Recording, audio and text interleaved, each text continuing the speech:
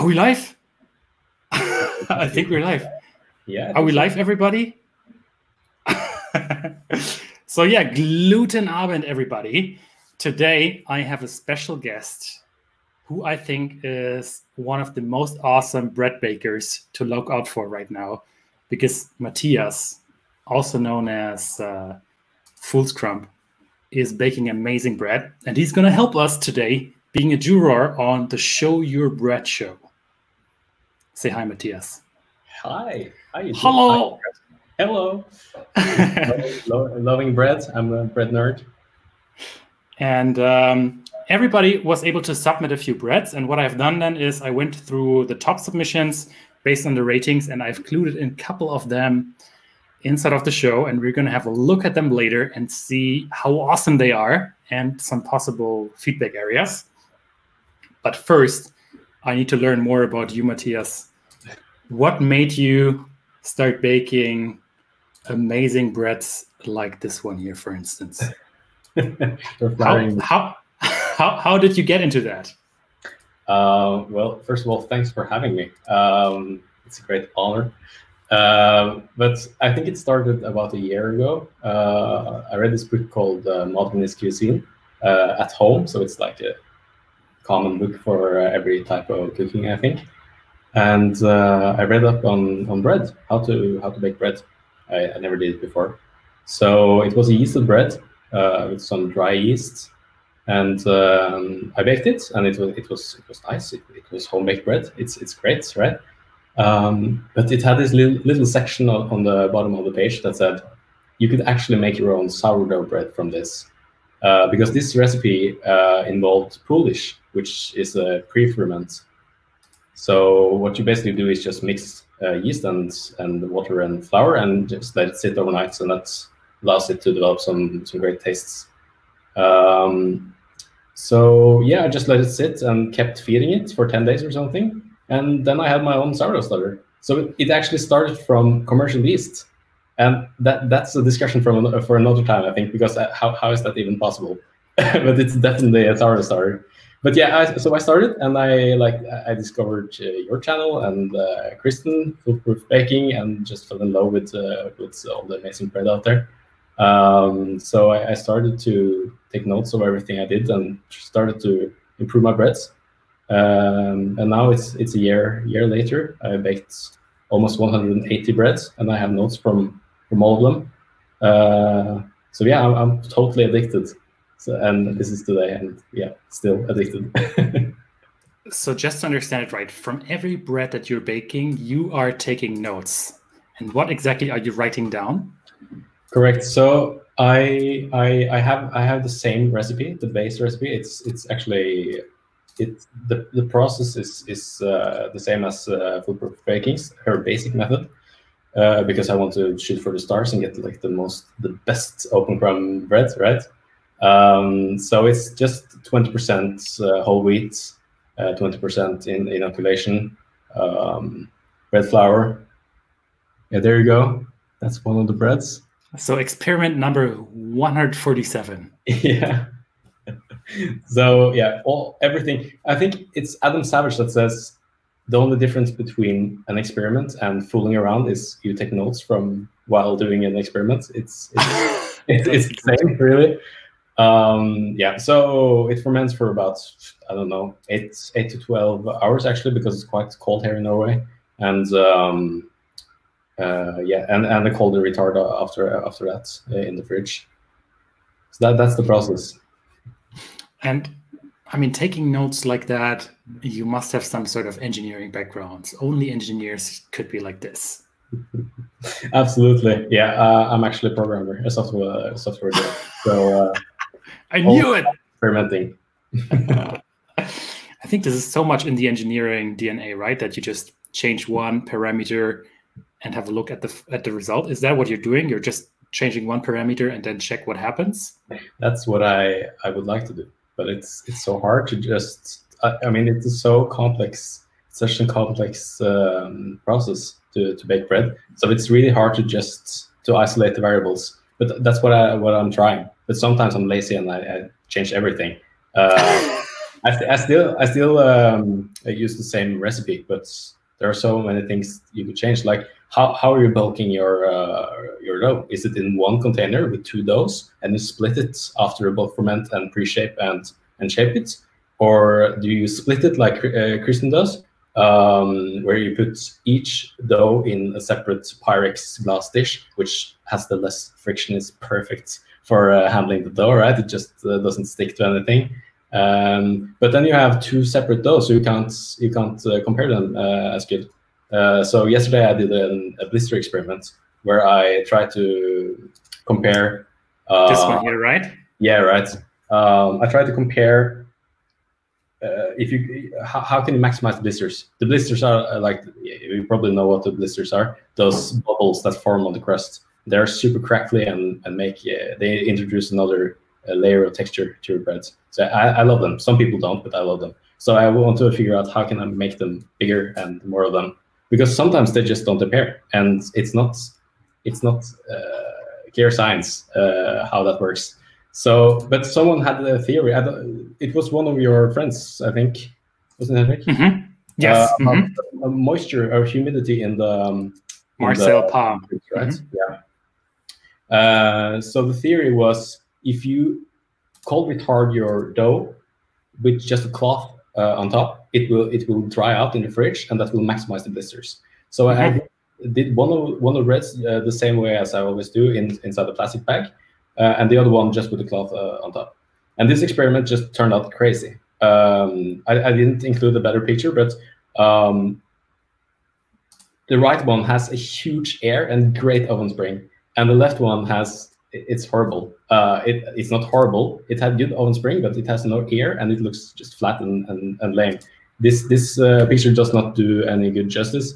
But the whole point of this experiment was the blisters, and the blisters are so similar I can't tell any difference. But the breads turned out so differently, even though I did the exact same thing and just split them just before shaping them. So I must have done something wildly crazy and different while I shaped them. So I had to repeat this experiment.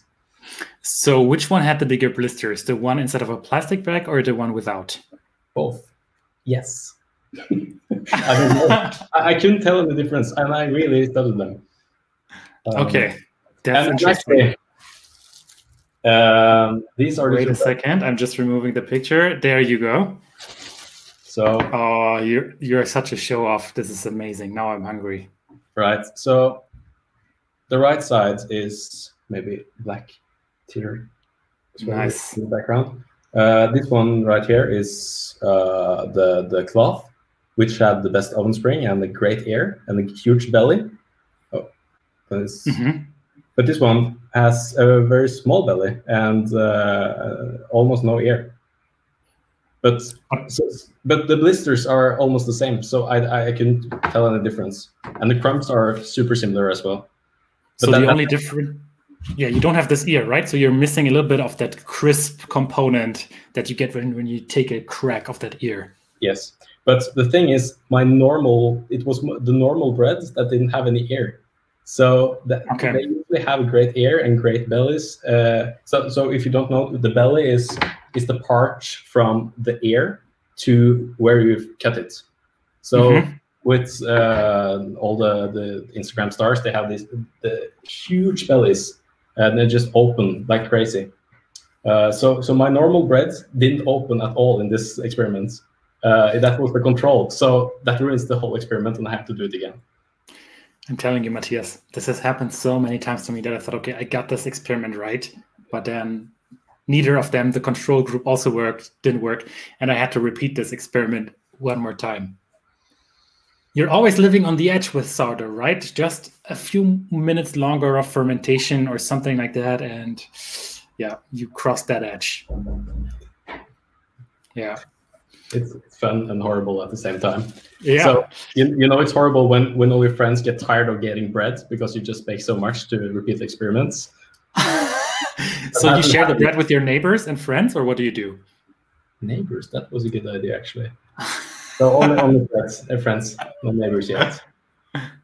There was a question from Frank Crespo. I'm sorry if I pronounce your name wrong, Frank. How can I share my most recent bread? So there is a link in the description of the video, and there are also some dial-in credentials, so other people can actually join us and have a chat on sourdough. There's already one person who dialed in, and that's Thomas. Yeah, so the submissions right now are closed, Frank. So you would need to submit one for the next part, because I'm really terrible at multitasking, so I'm not able to add any new submissions right now. We're going to be having a look at the top 7 or 8 submissions today. And if we don't talk about your bread, I'll try to do my best to drop a comment on all the submissions that have been there on the post. Thomas, if you are still around, then I think now would be a good time to activate your camera and microphone again, and then we can have a chat with you. Sure. There he is, Thomas. Hi, everyone. You're live. Everybody from around the world is able to see you. Hi, everyone. Where are you from, Thomas? I'm from Denmark, so not that far away from you, just north of the border, so a couple of hours from Hamburg. Is that Sonderborg? Is that? Yeah, that's the nearest city, yeah. I've been going on a fishing trip there for a few times, I think. Yeah, it's really nice. So Thomas, you submitted a bread as well. I'm going to be putting here. So Matthias is now a bread. Can you speak, Mr. Bread? Am I Mr. Bread? Yes, you're Mr. Bread, Matthias. It's a little small. I can enlarge it. Oh, that looks great. That's it. So the bell is really nice and great caramelization. And I always love how you get a little burning, a little charring at the top, at the topmost part. I mean, every color is another taste, right? That's what they say. So in my opinion, that looks well fermented and great. I haven't seen the crumb yet, but looking forward to it. Have you also submitted a picture of the crumb, Thomas? So yeah, that was the first picture, actually. Okay. There you see the crumb. Right, my bad. Yes. I'm gonna be actually my bad, because I didn't have you guys in the full screen. That looks like a more than 20% whole wheat, at least 30. Am I right? There's actually only whole wheat in the sourdough. The other flour I add is not whole wheat. Really? But it's a stone milled flour, so it's a little dark colorish type of flour. I mean, this is a great bread. I think it looks so even and it looks well fermented from the crumb. So the crumb one more time here. Mm-hmm. So yeah, Thomas, what would you like to improve on this bread? So for me, and you actually already addressed the topic. For me, it's really the blistering I'm working on now. I think I've got the process kind of nailed now. I get very similar breads in almost every bake. So I think I've kind of have control of the process, but I'm really working on the blistering. And I've seen some pictures from other bakers where the crust is just covered in blisters, and it looks amazing, shiny, bubbly. I mean, just crisp. And I would like to get there, but I'm not really sure. I'm struggling with the same things that you're saying. Trying with 20 grams of ice cubes, spraying 40 grams, 7 grams. I mean, doing a dance before putting the lid on the pan. I mean, whatever. So far, it didn't work.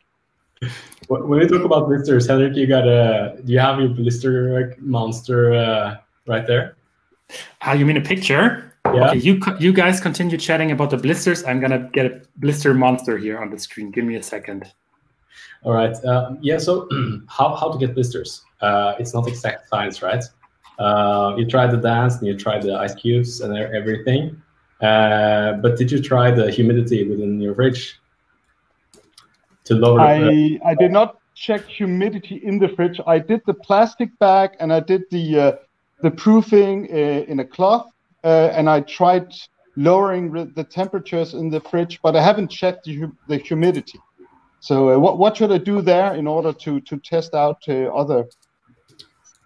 So just having a cloth covering it during the cold proof in the fridge. Yeah. That's what I did now, and that's the latest theory I heard about how to get blisters. Yeah. Because I'm also doing that at the moment. you need lots of water, right, or lots of steam to get the blisters, but sometimes you don't. So it's. What about, I mean, proofing time in the fridge? Have you kind of experimented whether you would do it 8 hours, 12 hours, 24 hours, and whether that makes a difference on the blistering? Well, on the 24 hours, I have some experience, and that's the pain tolerance for my breads. They tend to collapse after that. So sometimes I bake 2 breads, and I bake one of them after 16 hours. And I can also wait 24 hours and bake it like the next evening. But if I wait overnight again, even though it's only 4 degrees in my fridge, I think it's your favorite enzyme, Henrik, the pro something. Protease. I always think it's pronouncing. Yeah. Yes. The enzyme guy that just eats all the gluten. He goes crazy the last all the time actually. So yeah, they just tend to collapse. So I think that will destroy the rest of the blisters as well if you try to go even longer. We have a few other people here joining the discussion saying, "Oh, love blistering," and I think it's amazing to have those blisters. Yeah, I think we have 60% people loving blisters, right? At least. So true.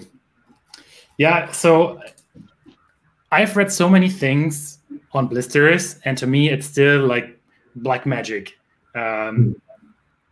I think I have a way to get blisters, which is whenever I ferment my dough exactly on point, but I wouldn't be able to say I can reproduce it every time.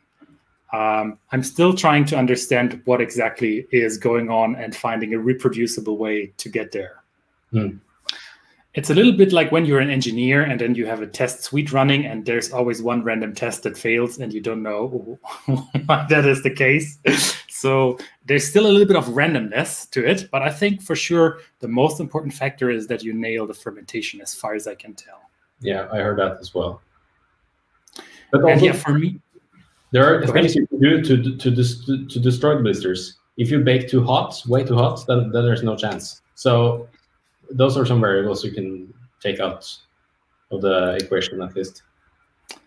And I agree. So too hot and also too much steam seems to have negative effects. Yeah, that's also what I noticed in my experiment with too much of an ice cube. Didn't you measure the temperature within your Dutch oven and discover that if you have too much steam, the temperature goes down? So the temperature inside of the Dutch oven with a lot of steam is at around 100 degrees Celsius. So because there's no pressure, the temperature will not go higher than the 100 degrees Celsius. But still, you transfer the heat faster to the actual dough. And I think you don't want that. You don't want the heat to be transferred too fast, which is the same when you have more ice cubes or a higher temperature. Yeah. So yeah, I think we need to do a few more videos on this topic. And I'm also so happy to have another chat with you here on this topic, Matthias. I think it's interesting to make those blisters. And now, Thomas, we need to score your bread. So we first of all, that was not your bread. Wait a second. So Thomas. Be kind to me. So which rating scale did we agree on, Matthias? I think we decided 1 to 3 was we didn't have enough grades within that system, so we had to upgrade it a bit to get more fine grainedness. So we went for a 1 to 5 rating, where 3 is in the middle and medium. But also, every bread, at least there are different categories of bread. So if you're trying to go for an open crumb, then the grade should be completely different if you're trying to make a sandwich bread. So I think we need to kind of set that before grading. That's true. Yeah, it's hard to rate, of course. And I always like to use annoying scales like, I don't know, 1 to 7 or 3 to 7, something like this. But maybe we can do A 1 to 5 today. What do you think? So let's ask the community as well. One more time, the bread from Thomas. And then afterwards, we give our verdicts. You first, so that I can cheat a little bit and listen to what you have to say. And then me afterwards. So here, one more time, the crumb from Thomas. Number 1, the bread. And another picture here. So let's see what everybody's writing. Now time to give your points from 1 to 5. Let's see what the others are writing. So first of all, Frank says, okay, 1 to 5 is a good scale. Tiger, 4. Mikael, 5 out of 5. So Thomas, you know what? You need to take over for a second, because this is my Amazon package just arriving. So let me just put on this picture here for you, Matthias, and you have to take the show for 1 minute. I'll be right back. No problem.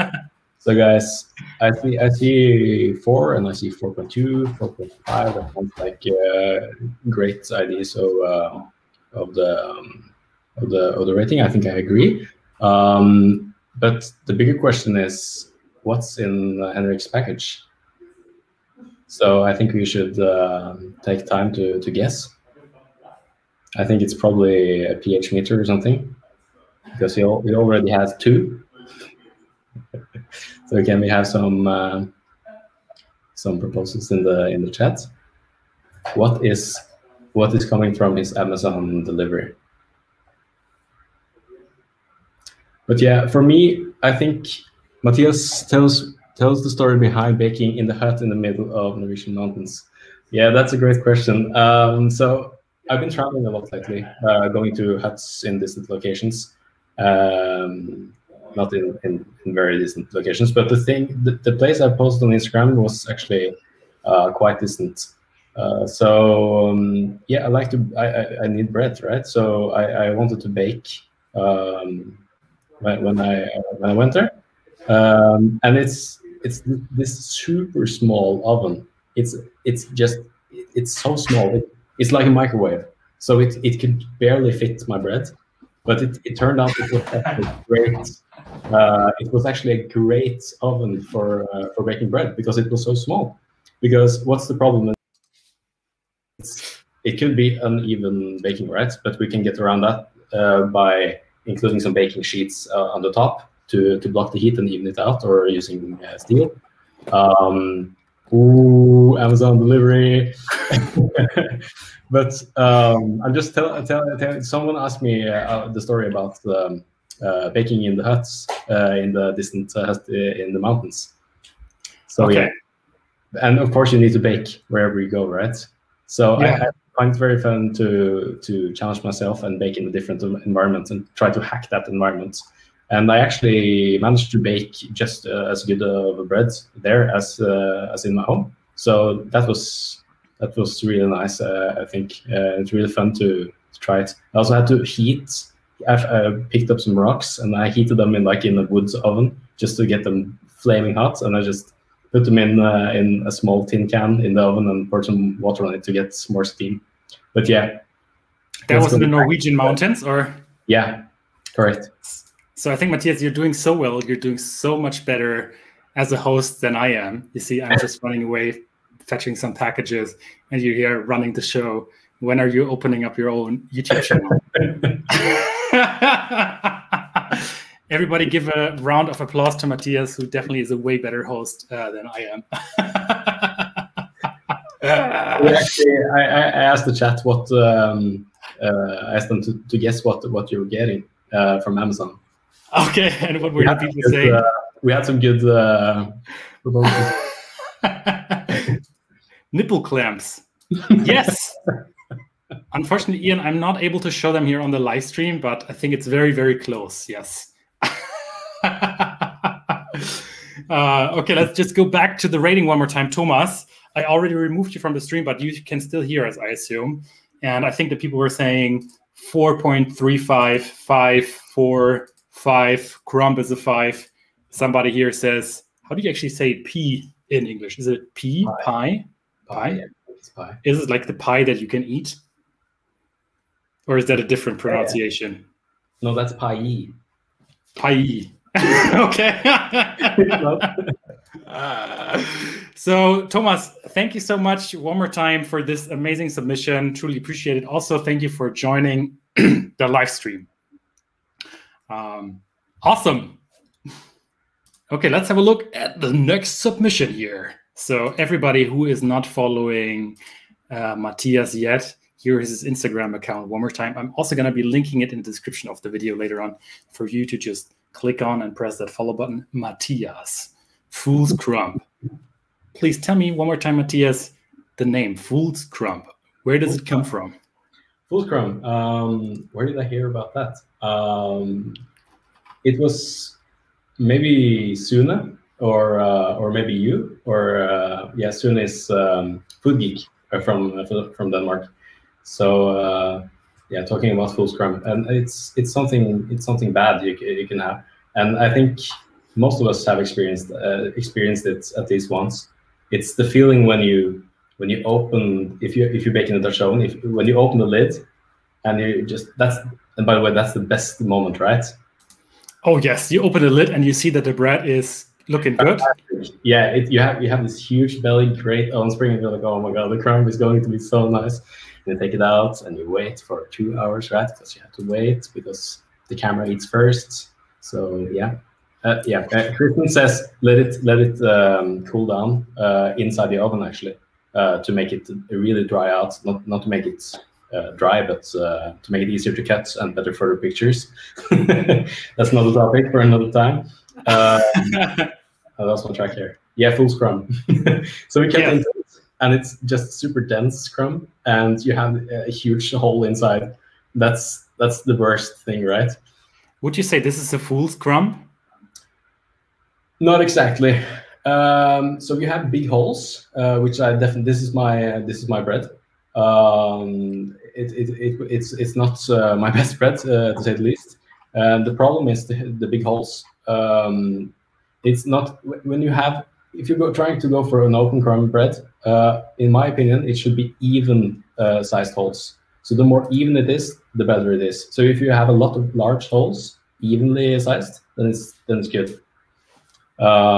So there are some big holes here, and those are either introduced during bulk fermentation. When you handle it, you get some bubbles and you don't pop them. So then they just stay inside the crumb. And when you bake it, they take up space from the rest of the crumb. So that will actually make it more compact, in my opinion. So yeah, but it could also have been introduced during shaping, of course.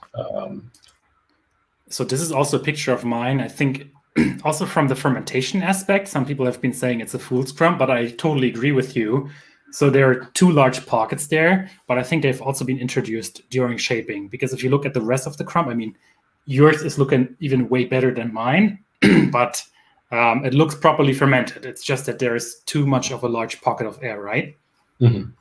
But I think I would call it Fool's Crumb if you just whip the dough around in the room while shaping it, and while during the bulk ferment, just to introduce just a lot of air, and it would just be full of fake holes, if you could say that, and then it would also be a Fool's Crumb, in my opinion. One more note on that topic. I don't know if you guys know, I think it's from Greece, correct me if I'm wrong, the pita bread, which is just a flat bread which pops in the oven. And I think it's a similar process, because if it's not properly fermented, but you have some sort of a gluten network that holds together the dough, then it's going to pop in the oven. It's going to pop nice and open, but still it's not fermented. It's just coming from the heat, and I think from the water that's evaporating inside, and that just gases up the whole dough. So it's not induced by fermentation, but it's just induced by high heat. And some people just mistake that for proper fermentation. There are some nice airs inside, but actually it's just the high heat that caused this. That's one of the key things to look for with an under-fermented bread, right? Those huge cavities along near the top of the bread, the top crust. And now, while we are already on it, I mean, we could probably go on talking about this for hours, Matthias, I feel. We still want to have a look at the other submissions. But you also sent me a few other pictures. I just want to talk about this. You sent this to me and said, Hendrik, this is an over-fermented bread. Could you elaborate a little bit what you mean by over-fermented? Over-fermented means when you have gone past that time during the fermentation process, over the perfect spot and way over probably, so that the the enzyme, your favorite enzyme, protease, protease, yeah, protease. Has too much gluten, and you have a collapse in the internal structure. So it's very hard to explain for me, but this is a crumb style I have seen in my breads way too many times, and that's because I tried to push the bulk so long. I pushed it so far. I live on the fermentation edge, and what's special about this crumb is you can see that they're kind of elongated holes, very even. So for me, it's quite easy to see over fermentation, at least for this type of bread. I'm sure some of you have seen it as well. Ian is asking, by the way, we are reading the chat. Whenever possible, I'm putting in the question when it's relevant to the discussion. I also appreciate you guys answering to the other people in the chat, so that's super helpful. So, for instance, thank you so much, Angelica, for being there. Ian had a great question related to this. How much expansion % is over fermentation? Is there a value that you could say X percent expansion is over fermentation? Is that even possible? Yes, of course. It's 97. That's been proved a lot of times. 97? No, absolutely. 42. It totally depends on and that's another interesting subject, because expansion is not the same as fermentation. Because if you handle the dough throughout the bulk, it will degas and you will lose expansion. And that's something you can see with your alicot jars. If you take a small sample from your dough and put it into a small cylindrical container to measure the volume precisely, because this sample is not handled through bulk fermentation, but your main dough is. So every time you handle it, you degas it. So if you see 200% rise in your alicot, that's not the same. You will not see 200% increase in your main dough. And generally, you can ferment higher gluten content breads longer, right? For a longer period of time. Mm-hmm. I just wanted to add one more point, because I think this is also underrated. So this is over fermented. So it doesn't have such a nice, beautiful crumb like those two. But still, I mean, for people who have, for instance, celiac disease or something like that, the gluten is broken down over time, which means it might, I don't want to talk about the health topic, but from a fermentation perspective, it's more fermented, so more of the raw material has broken down.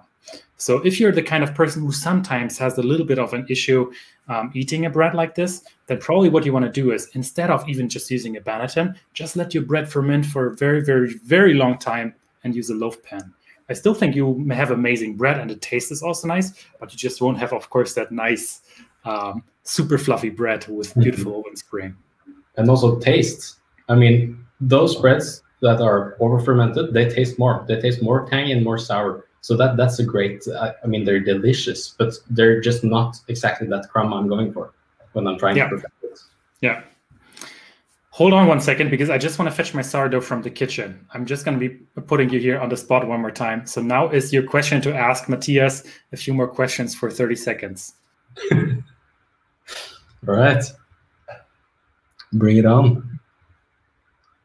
How do I properly pre-shape without degassing? I always struggle after bulk. Time to pre-shape, and I feel like I have to stretch the dough and lose a lot of air. Yeah, I feel that way. I feel the same way, and that's why I don't pre-shape. Simple as that. I bake one bread, or if I bake two breads, I have two separate containers, so I don't pre-shape it. I'm just like pouring it super carefully out of the bulking dish onto a floured surface, and just fold it carefully on top of itself. Who put that on the stream? Does Henrik have control? I was here all the time. I was just messing with you. Good, I didn't say something behind your back. No, I actually wanted to fetch my small sample jar and show everybody. So this is for my upcoming overnight sourdough bread. And so I actually added my sourdough starter at 10 p.m. yesterday evening, and it's almost now 24 hours later. And what you can now see here is the dough is nicely gassed up, but when I'm going to put this in here, the dough is just going to start to collapse. That's because the gluten inside, which holds all the gas, no longer holds together. So let's give this a shot, and I hope that this is actually going to collapse. And in software engineering, we call this the demo ghost. So when you try to demo it and show it to your peers, it just doesn't work. So you can now see it from the inside that this now really starts to collapse. And this is what happens when you have this sort of over-fermentation. The gas can no longer be stored inside of the gluten network, and then your dough collapses, which is not necessarily a bad thing. But if you want to have oven spring, then you really need to find that sweet spot between fermenting long enough, but also not too much. And I think if you're struggling, one thing that I personally feel is really underrated is to use a loaf pan. You have those two cuts, right? Can you just show the slices one more time, Matthias, that you took before? And what I like to call those is, I like to call those the filet slices when you make a batard. So the batard is the shape that Matthias made, and it's also the one visible here on my t-shirt. That's a batard shape. And all the other slices you take afterwards are just going to get smaller, smaller, and smaller, right? So that's what I personally don't like too much. You have those, I don't know, 4 filet sirloin slices from the batard. And then afterwards, it's like, oh, it's getting smaller. It's not so nice anymore. So I think sorry? Wait a minute. Did you say not so nice anymore? It's the best part. It's all pressed. Okay, true. Okay, so the last slice, yes. But the ones in between, they don't have such a nice shape anymore. So you really have those 2 perfect slices in the middle and then not so nice. But with a loaf pan, you have equally good slices all the time. Yeah. There's actually one guy I want to shout out, a bread baking orthopod. He's a surgeon. He bakes this perfect cubic breads. How does it work? This is magic. I know. Have you seen them? No, I have not seen. Well, I know them from the supermarket, but how do you make a nice cubic bread? He told me that it's because in the normal loaf pan you have some level and you don't usually have the dough up to the top, right? And it rises and it becomes like a dome on the top. But inside it's sealed, so he bakes in a humid environment, and it just completes the cube and becomes cubic.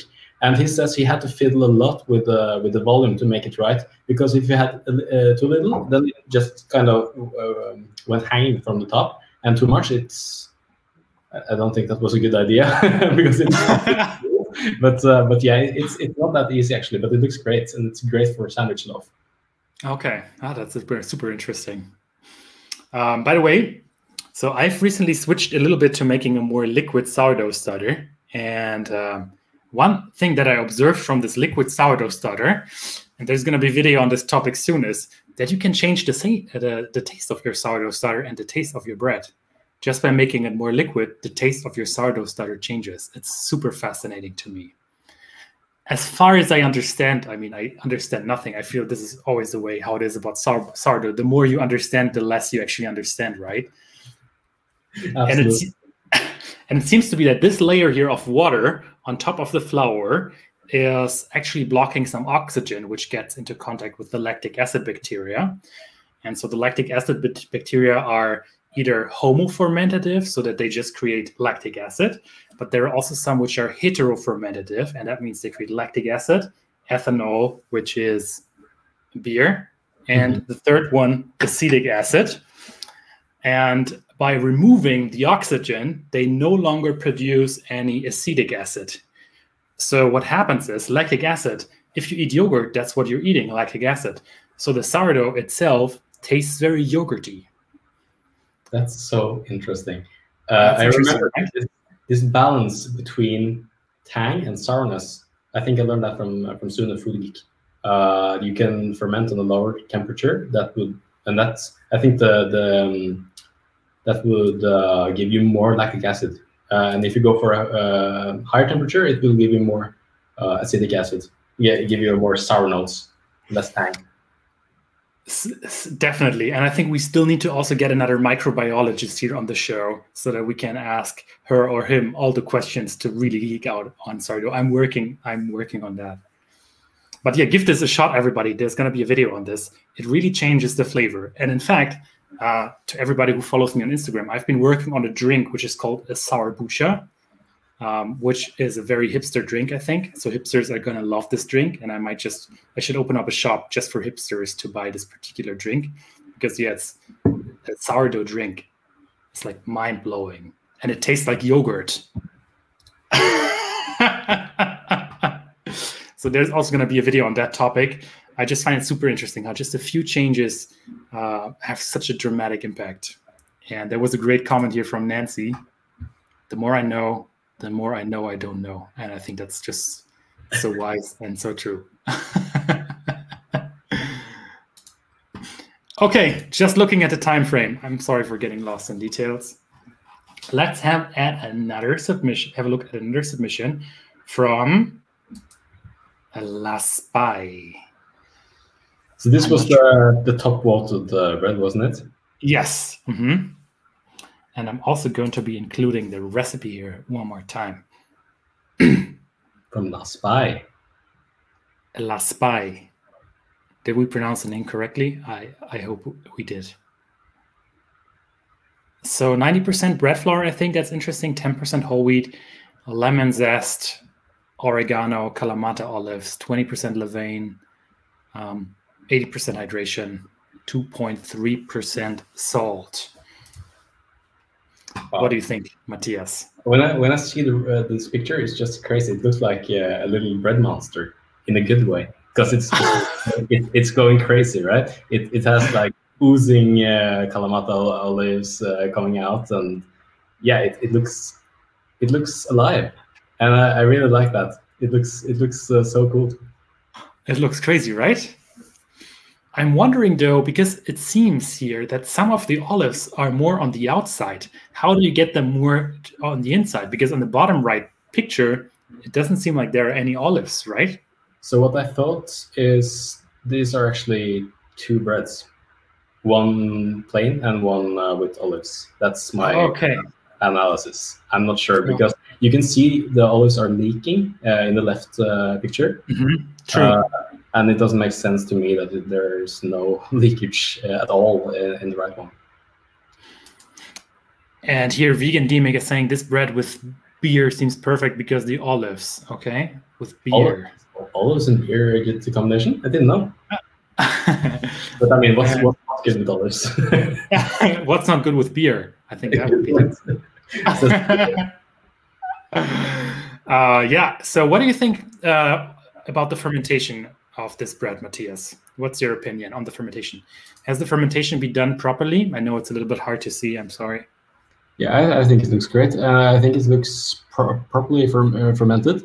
Shame on me if it's actually the same bread, but I think there are some holes that were probably introduced with shaping, especially when you have those long elongated holes near the surface.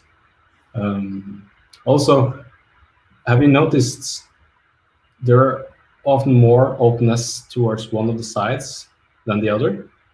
Mm-hmm. You can see that here. It looks almost a little bit tighter on the left, on the right picture, on the left-hand side of the right picture. You can see a tighter crumb. Interesting. Yeah, and a lot more open on the right side. So I think it's properly fermented. At least the left picture looks very correct fermented, in my opinion. And so why? How could you explain that on the bottom right picture that the right-hand side is not fermented as much as the left-hand side? Because I agree. Is there a logical explanation to it? I wouldn't know how to explain it. If it's two breads, then it makes sense. Then the one can be more fermented than the other, right? Blue Roots here saying pre-shape and Arzavara. I hope I pronounced your name correctly. Arzavara in the German. Also saying pre-shape. Interesting. Yeah. I mean, of course, with pre-shaping, you're evening out the crumb, but then I would say it should have evened out everywhere and not just in one side or so. Maybe it was when shaping that you tuck down the dough a little bit on just one side. That could be a logical explanation, maybe. Yeah. Okay, voting time. Let's ask everybody to vote. And then, Matthias, it's your turn first, and then I can just cheat and copy what you're saying. So voting. One more time. Last time as well. The benefits of being the host. Last Buy. One more time. Beautiful pictures from Last Buy. Thank you so much. Absolutely. What are your thoughts? 1 to 5. Now is voting time. Danville is saying, by the way, Danville, your picture, I've seen it so many times. It's amazing. I don't know what's actually going on there. Maybe you can enlighten us here in the chat. What's happening there? Rose Gold Star saying 4.76. Mikael, 4 out of 5. Malini. Okay, please, Matthias, try to pronounce Malini's last name. I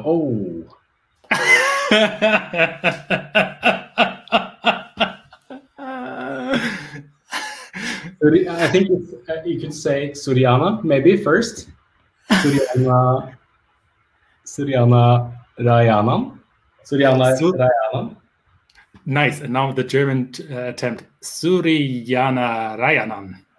Sorry, Malini. So sorry for screwing up your pronunciation. This is awesome. Ian saying 4.1. Sorry? You can't. Kill the Method 3.8.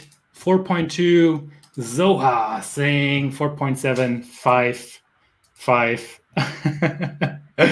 Yeah, here Malini is saying again, you can't pronounce my surname. I'm glad you had fun. My surname is even more difficult, probably. Okay, yeah. So Matthias, what do you think? What's your take? What would you give this bread? I would give the outside a 5, a solid 5, absolutely, because it looks amazing. It's not like super symmetrical or clean cuts or anything, but it just looks, it has its own personality, and I love it. It looks super delicious.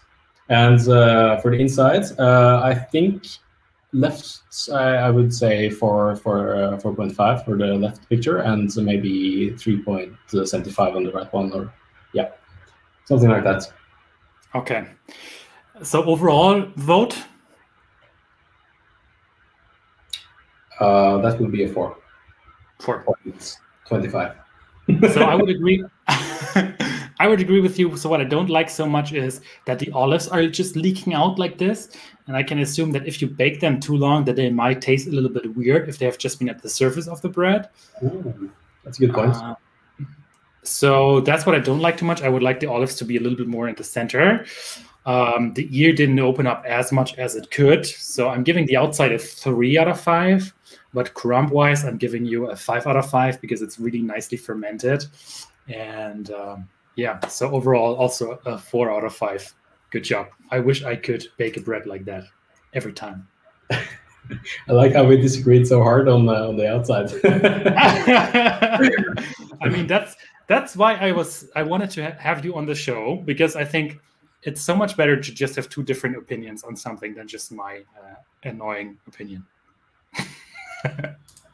And Danville also just shed some light on the pictures from an old TV show who was supposed to be a very clownish CIA spy. Get Smart is the name of the old show. Okay, learned something new here. Yeah. Okay, thanks everybody. Sorry? We gotta speed up if we gotta speed up. Yeah. Okay, so we have a few more breads to go. Let's go. Next one is coming from Matteo.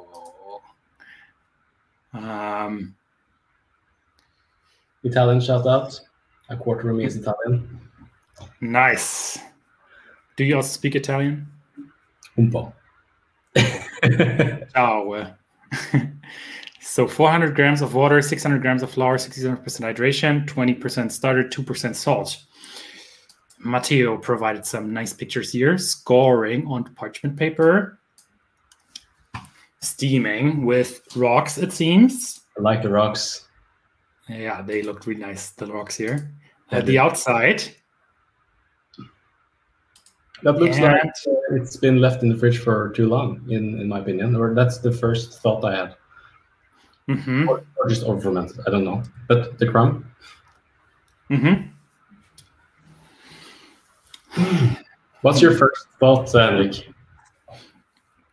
My first thought is, why is there so much flour sticking to the surface of this bread? So Henrik has this disease. It's called flour panic. Flour panic. That's a good one. Yeah. So so I think a little bit too much flour here. That's looking a little bit strange to me because burnt flour doesn't taste so nice, in my opinion. I've also not been using rice flour a lot. We had a discussion on this before, me and Matthias. I just like to wrap my dough with a little bit of flour these days. I feel it just integrates nicely with the surface. So that's what I don't like too much about it. There seems to be a little bit of a nice pattern here on the right-hand side, but it didn't really come out. The ear didn't open up so nicely. Looking at the crumb, it looks like to me like a combination of over-fermented and maybe a little bit too much water for the flour. That's what I would guess. Totally agree. And it's that's a thing when submitting photos for people to debug your bread. It's really important to get it really close up and try to get a clean cut because it looks like the knife had damaged the surface a little bit, and then it's very hard to see the crumb. The microstructures in the pores are what really tells the story of what happened. Mm-hmm. But you can see those elongated patterns, or from bottom to top, along cavities. And I have had those in my over-fermented breads. One more time here, David. Not here, but but that's the over-fermented crumb I was talking about. But I've definitely baked this submission before, and I think that was mainly because I had too much water. And when you have too much water, there's no chance in making it stand tall and get good dough in spring. It will just float out. What I noticed though in terms of water is that sometimes if you just knead for longer, then you can compensate for having too much water. So even if the flour doesn't have so much gluten and you use a stand mixer and really knead for a long period of time, then at some point still you get a nice tight gluten network. So that if you feel that your dough is a little bit too liquidy, you either add more flour or you just knead for a longer period of time. But I think it's in many cases a lost cause. You should know what you're doing when you deal with water. And if you have too much, probably not so good. Okay, voting time, everybody. One more time, the breads from Matteo. From 1 to 5, what do you think? Matteo, and here the crumb from Matteo. Let's check the chat. Frank here is giving a 2. Zoha giving a 3. Mansoor Estes giving a 3. Sean is giving a 1. Oh, Sean, that's a hard vote here, Sean. Ross a 3. Atzavar 2.5. Blue 3. Sagar 3. Danville 2. 3. 1, 3, 2.8. I love that one. Good one. Diane 3, just 3. 3 because of the color. Half-guard turkey. By the way, I love the usernames here on YouTube. Like always looking at Cell, for instance. Or nuclear meltdown.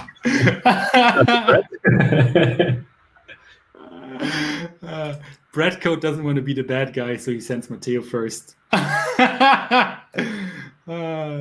So if it was first bread greater than 5, Okay, so this time I think it's only fair, Matthias, if I go first. Is Go it ahead. okay?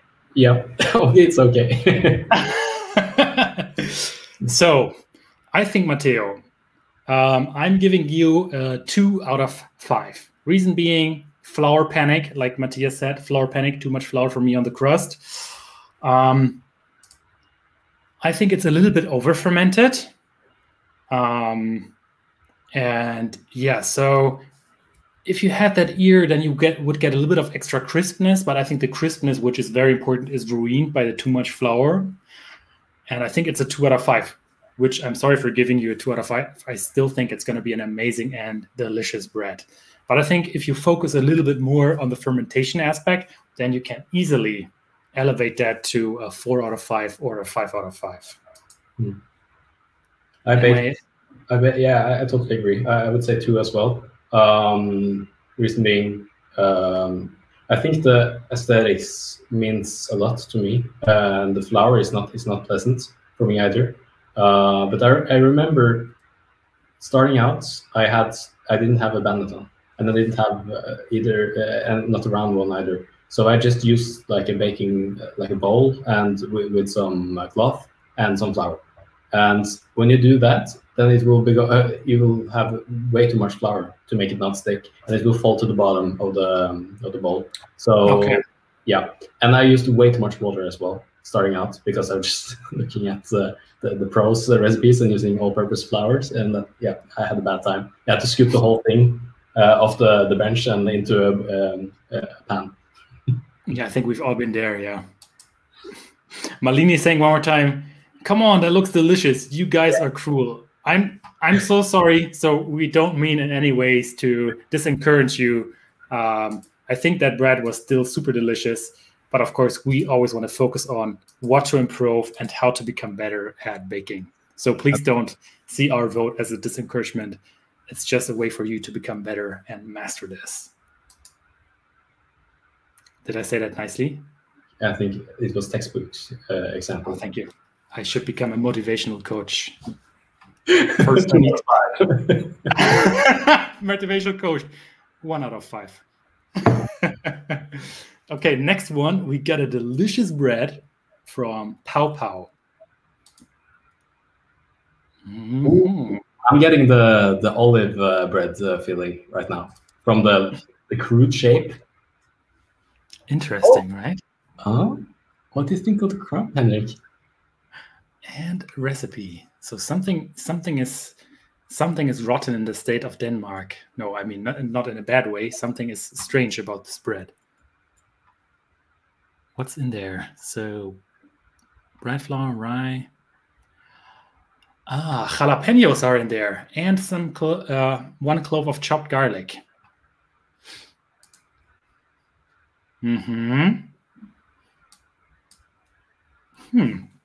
Yes, you see that now. What's your tip, Matthias? Because here on the ear, it's not. Sometimes it's not a full ear. You can see it's a little bit rigid in the center. When you're scoring a bread, how do you score a bread? What would be your tip for everybody who tries to master scoring? Use a really sharp blade. That was my first challenge. I tried to use scissors. You can use scissors if you're having an emergency. But yeah, just it makes it so more easy to use a sharp knife, and also cooling the dough. So if you're not cold proofing it in the fridge, then you can just throw it in the freezer for 20 minutes or something, and that will make it so much easier when you have this firm outer layer to cut through. It will make the dough not stick to the knife. And also use a razor blade, because I went to the drugstore and got like surgeon's blades, because I thought that would probably be really nice, but they're not sharp at all if you compare them to a razor blade.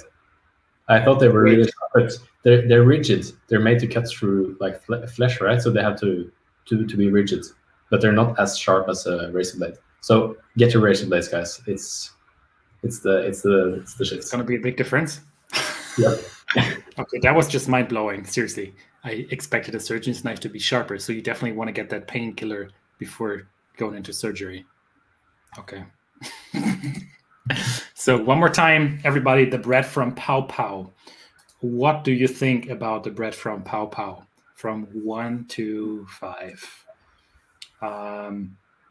While people are voting, I want to ask you, Henrik, what do you think? What do you see when? It sounds delicious with the onions and jalapenos. Absolutely, totally agree. But Henrik, what do you think about the crumb, about the fermentation? On this bread? Yeah. I think the fermentation is exactly on point. If you see all those tiny pockets here of air, then they have been nicely inflated. So you don't have that fool's crumb, but to me, it looks like a bread that has been tightly pre-shaped, I would say, so that you really condensed everything. And then afterwards, it has been nicely proofed again. So to me, I would be very happy to achieve a crumb like that every time. I mean, it's not open in a way, but still, I think it's very, very fluffy. I agree. But if you looked at my camera while I was asking you, you would see I have this very special look. And that's because my machine learning network just detected overproofed.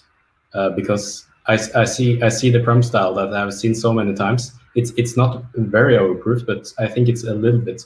If you take up the picture we looked at earlier, it's... Hold on a second, Matthias.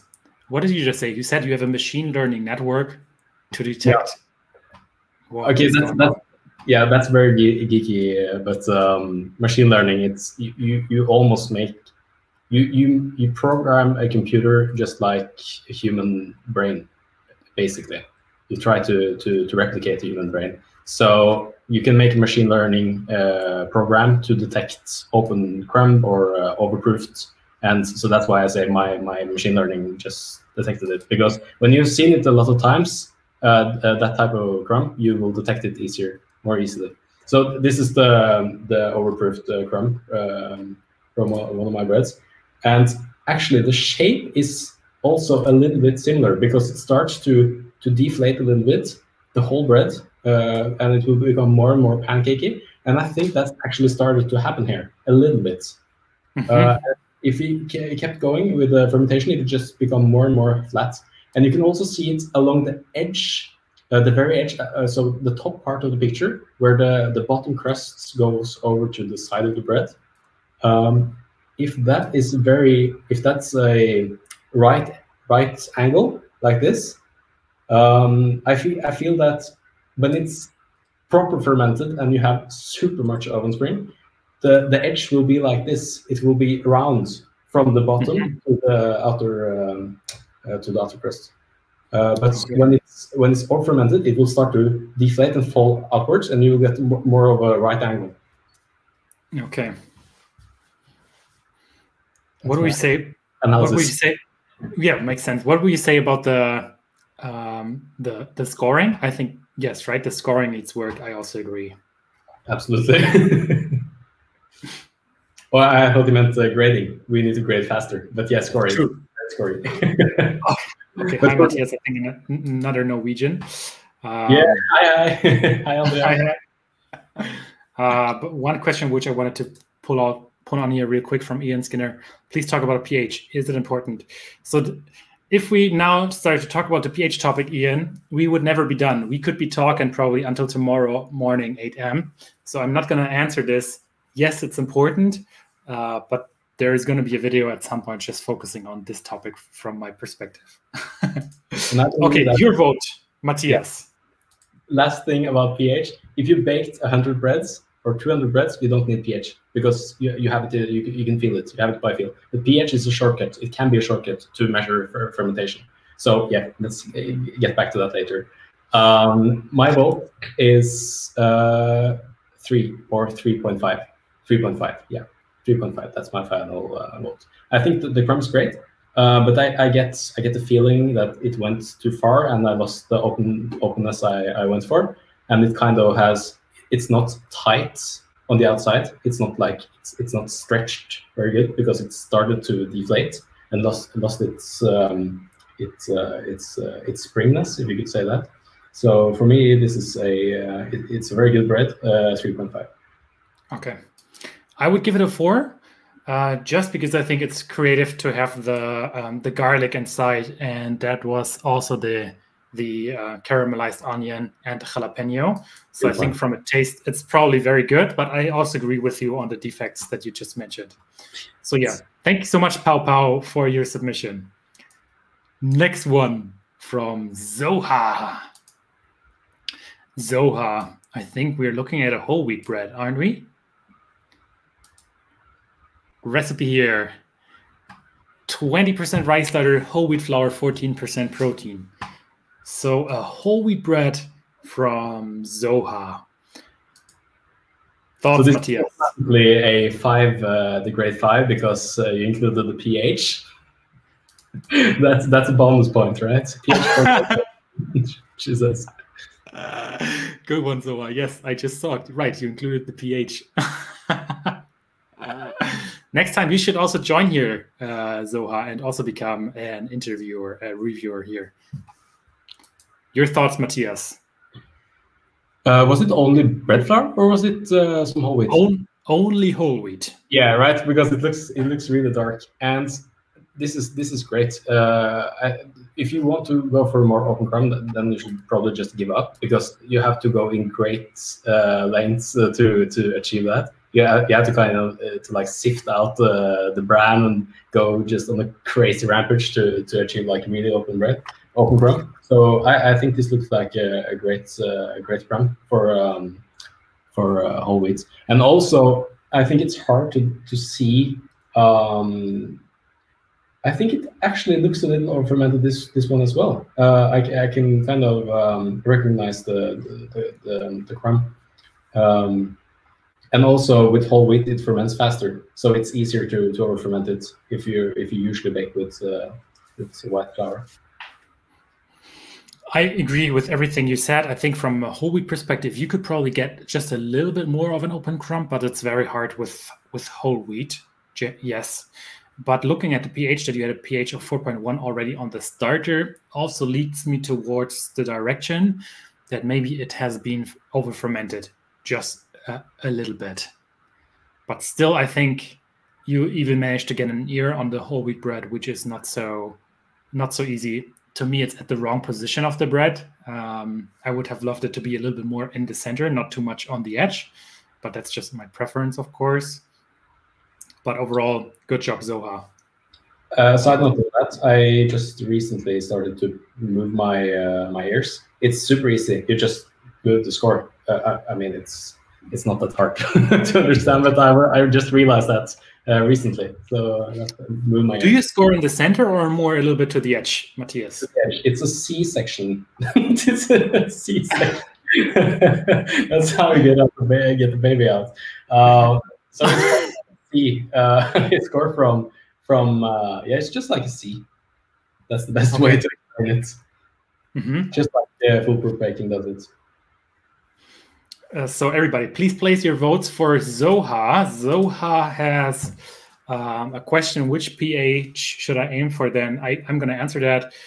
It depends on your flour. So every flour is unfortunately unique, and the pH depends on the flour that you are using.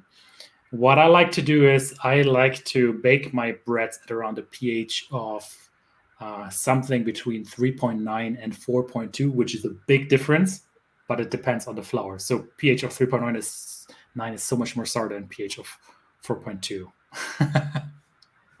So that didn't answer your question, but didn't answer your question. I'm sorry. So it's something that you have to experiment on with your own flour. Okay, so what are the people saying here?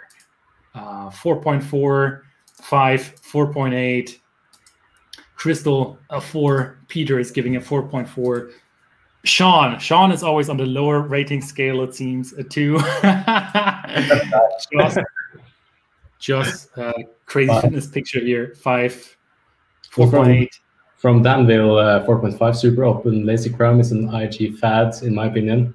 Totally agree. It's absolutely an Instagram fad. Some people love it, but I mean, you can bake amazing bread, perfect for sandwich loaves. You can't use open crumb for jam, or I mean, you can, but I always have to clean up after. Another Norwegian here, Amund 4.67. What's your rating, Matthias? I would say a 4. I would also give you a 4 because I think probably slightly over fermented, but probably also super, super, super delicious with that whole wheat. It's not so easy to get an ear on whole wheat. So I think, Zoha, you did a really great job. Thank you so much for the submission.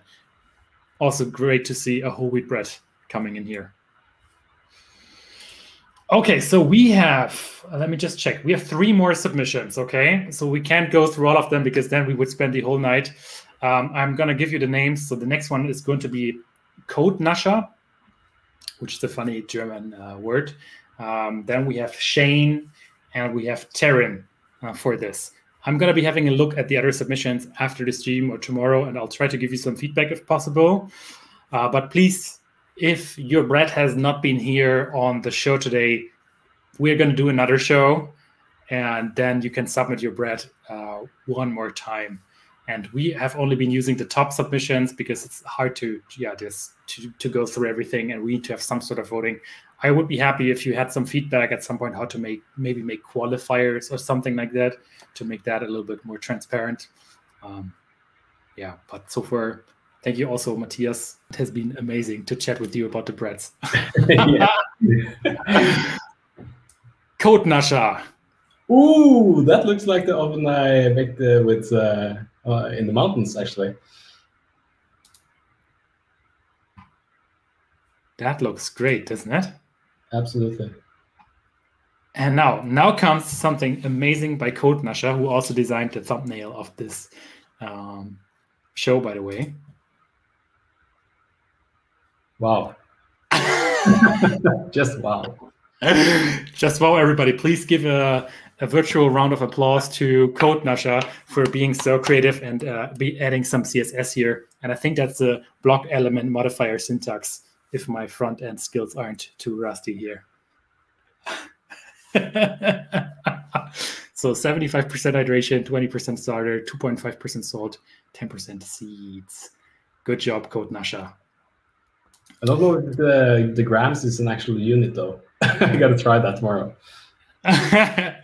Yeah, I think it's going to give you invalid CSS code, this one. But still, I think it's a great idea. Also, interesting editor font he's using. I don't know which font that is. So one more time, Kotnascher. What are your thoughts, Matthias? The first thing I noticed is how shiny the crust is, and to get real good shine on the crust, I think it's hard. It's something I strive for. I don't always get it, and I'm not entirely sure how to get it either. I think it's steam. You need a very steamy environment to get very shiny bread, and you should probably not have too much flour on it. The bottom part we can see on the side there. That was quite the opposite of shiny, matte. But yeah. Baking in an oven like this alone is a challenge, isn't it? It seems you don't even use a Dutch oven, Kotnascher, as far as I can see. Doesn't look like it. So what you want to do? Yeah, sorry, go ahead. Did it say anything about steam in the recipe? So 25 minutes with steam and 30 minutes without steam. How is that steam introduced, though? I think because I had a similar oven like this, and the way how I would bake in an oven like this is I would just use the bottom heat for the start. So because you have those heating racks right on top, and they're gonna heat up the top part of your dough too much, and then you can no longer have oven spring. I'm amazed seeing this bread, seriously. With this setup, not so many tools. This is great. Let's ask the others your thoughts. So from Kotnascher, one more time. Kotnascher, the bread wizard, and also the CSS magician using the block element modifier, which was first introduced by, I think, Yandex in Russia. Code Nasha. So what are the people saying? Oh, by the way, here he is, Code Nasha. Hi, nice to have you on the show. Some spritzes during the bake, and yes, only bottom heat at the beginning. Also funny picture. 3.5. Frank gives it a 5. Blue Boots 5. 5 here. Danville 4.7. Lovely Loaf. Sean a 3. Peter 4.7. Greetings back to Iran. Aditya gives it a 5. And Vegan gives it a 5. What would you say, Matthias? I think it's your turn. Ah, damn. So to me, personally, Code Nasher, I think this to me is a clear 5. Reason being, I think your setup, you don't have all the tools, and you really scienced the heck out of your setup, which you have. And making a bread like this with the tools that you have, just perfect. So you get a 5 from me. Absolutely, totally agree. Also, seeds inside, so it's so nice, really delicious. It's the dough, and the fermentation is great as well. Was there any whole wheat here? Let me just put this on darker. here. Ah, Maybe not. Didn't include that. I think it doesn't looks dark, and if it's a substantial amount of whole wheat, then it's even better. Mm-hmm. Okay, thank you so much, Code Nasher. Great submission here. Next up, we get a submission from Shane.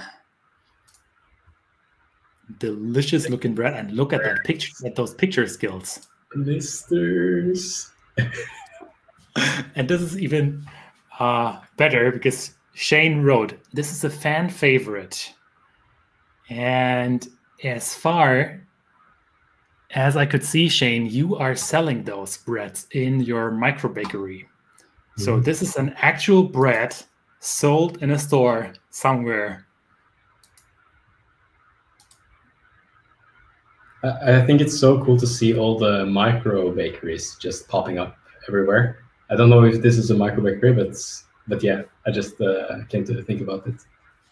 But the crumb looks great. Absolutely. It's amazing, right? That suddenly there are those small micro bakeries and they start selling sourdough bread like this.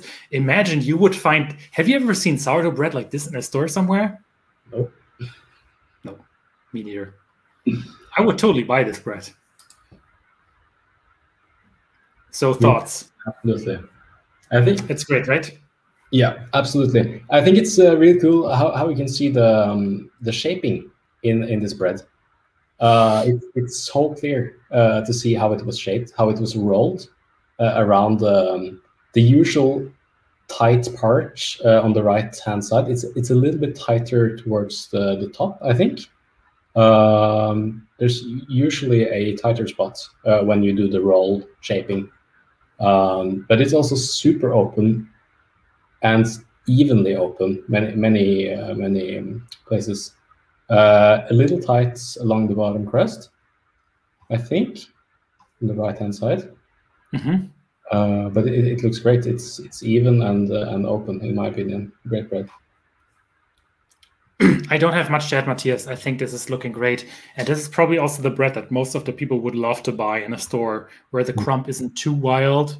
It's a mixture of open, but not too wild. So I think this is a great submission.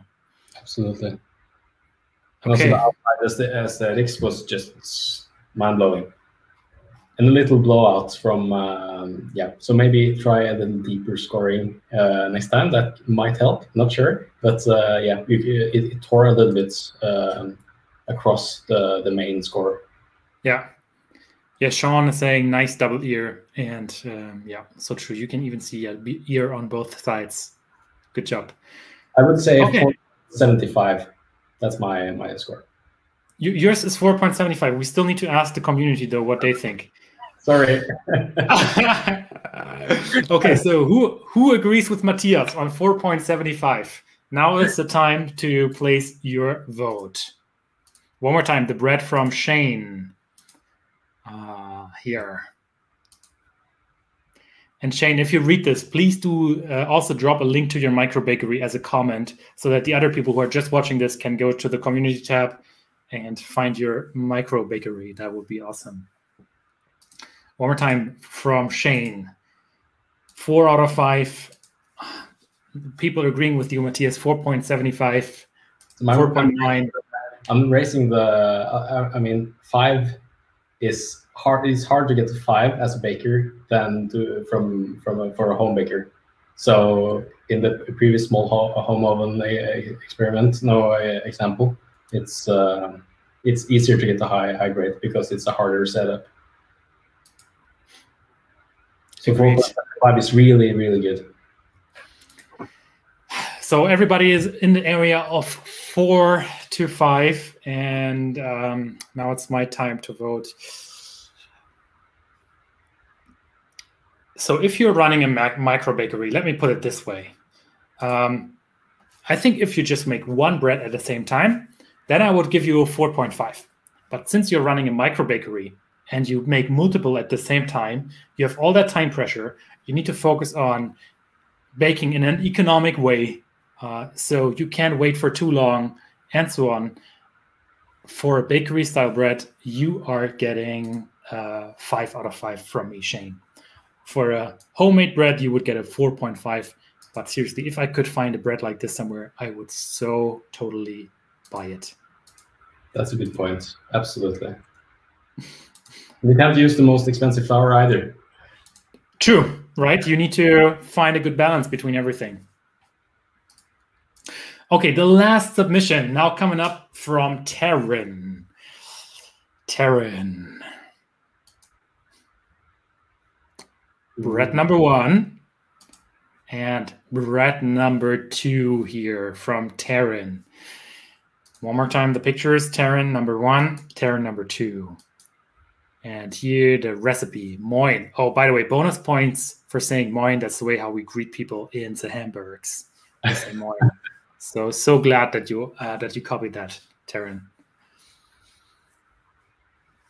70% hydration, around 20% starter, 10 grams of salt, baked in a Dutch oven. Some challenges I face are high altitude and very dry climate. This is the first time I didn't get an ear since I've been using your method. Wondering if I didn't score at the right angle. It looks great. I love the artistic style and I get this, it's blue, right? Called high. How did you? That's awesome, right? Isn't it? Yeah, and it's a great design as well. There's some really artistic scoring there. The only thing Taryn is saying, not that much of an ear. I don't know. So my answer to this would be, I don't know if it's even possible that much with this style of bread, because what you're doing is, as far as I can see, you're scoring all around, right? You're scoring all around the bread. And this means that, of course, you're creating a lot of weak spots all around the bread. And you will never get as much of a big ear in comparison to if you just have one central score, I think. Because, of course, the bread is going to rise everywhere where you scored. Maybe a little bit more, but I'm not sure if there's actually a limitation to just the way this bowl looks. I think this is a common way to score to get to great scoring and great patterns. And I don't think I've ever seen an air with this type of scoring. So that's the whole point, right? You want to get the flat canvas for your art. And so I think that's great here. What do you think about the crumb, Matthias? Would you say it's over-fermented, under-fermented? It does not look over-fermented, I think. No, I think it looks properly fermented. Absolutely. That's good, right? Yeah, absolutely. You might have been able to let it ferment longer, but then the scoring would have been harder. It's much easier to. Didn't you have a guest, like a scoring expert? From True. Yes, from the Proof Bakery. Mm-hmm. Yes, and I think she said something along the lines of, "You want to under-ferment it to make it easier to score, just a little bit." Yeah. But yeah, I think the fermentation looks great. I would have pushed it longer, but if the point is to get a great scoring and this artistic style, then it's perfect. I think so too. Let's ask the community what you think. So what do you think about this bread made by Taryn? Taryn Laird. One more time. 1 to 5. What is your score?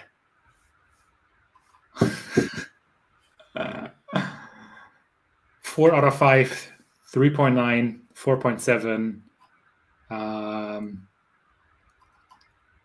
Right, who cares about an error? You don't care about an error when you bake this bread. It's not the point. Then you would score. I think so too. So yeah. I think so too.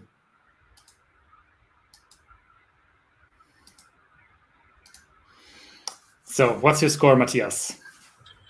I think I will say 4 on this one. It's a great design. What could improve it a little bit is to get more contrast in the scoring.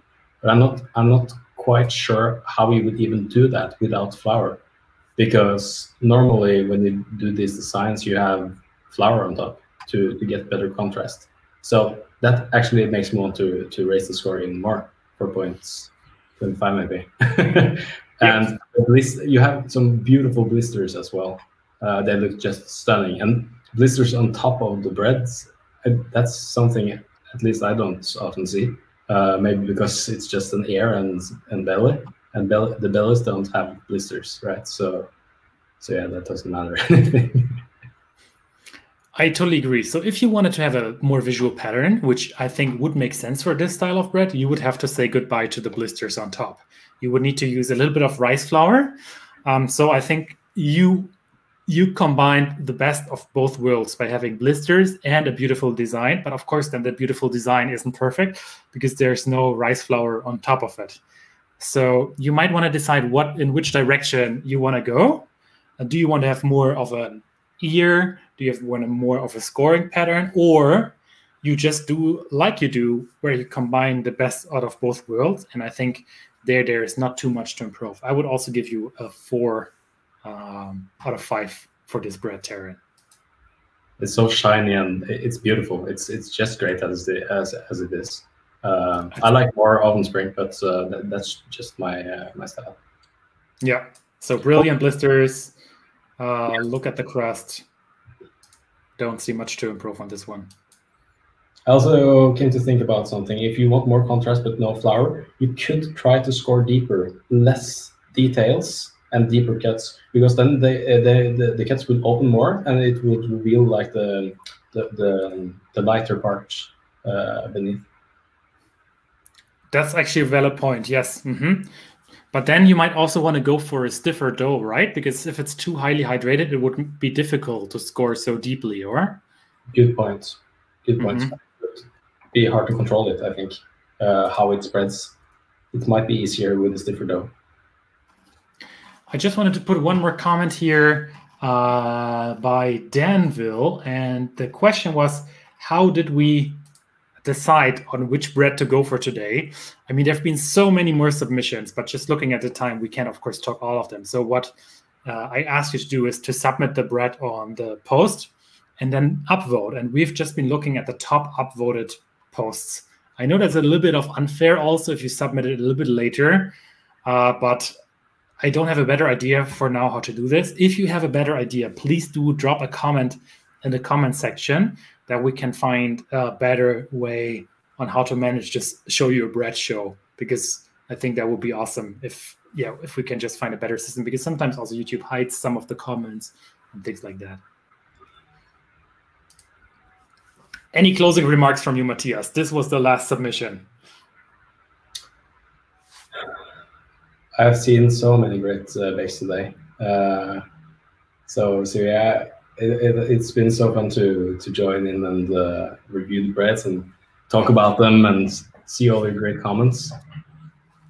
If you could give the bakers one tip, one closing tip, what would you tell them? I think that would be just bake more, bake a lot. because experience is the single most important ingredient in achieving what you want. In my experience, at least, I've seen my breads improve gradually. So, and experience is the answer to that. I changed my flour at one time. I found this great Manitoba Italian, or it's actually Canadian flour, but it's an Italian brand from Caputo, and that was mind blowing for me. It really made my bread better. So flour and experience, maybe. That's my most important tip. I totally agree. So flour, learn how the dough feels like. Don't use a stand mixer at the start. Just understand the different stages that your dough is in, and just experience. Yeah. Most boring tip. Yeah, you just need to bake 100 more breads before you can. It's hard, but yeah. And I think you've been such a great host, Matthias. Also, when I was out, you just run this show. It's time for you to also open up your own YouTube channel at some point. One more time here, Matthias Fuhlskrump on Instagram. Please check him out. He is a baker to watch out for. I think your Instagram is soon going to explode, and you're going to be the next big thing on the Instagrams. Thank you. That's so kind. And thank you so much for having me. It has really been great. So you stay on here for a few more seconds. I'm going to be submitting. I'm going to be stopping the live stream now. Thank you, everybody, for the submissions. Thanks for the great comments, the great discussion. It has been a blast again. And yes, there is going to be another Show Your Bread episode soon. I don't have the date yet, but I'm going to be announcing it, of course, on the community app. So thank you, everybody. Take care and see you soon. Thank you one more time, Matthias. Bye-bye.